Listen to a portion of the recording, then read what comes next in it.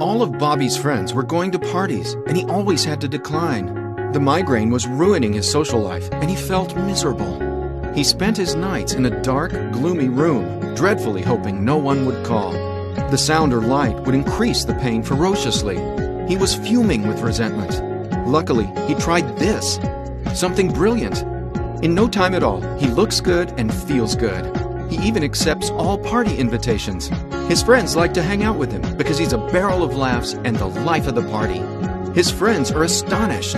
Everyone wants to find out about his secret. That certain je ne sais quoi. His social life is electrified. He refuses to bow down to a migraine ever again.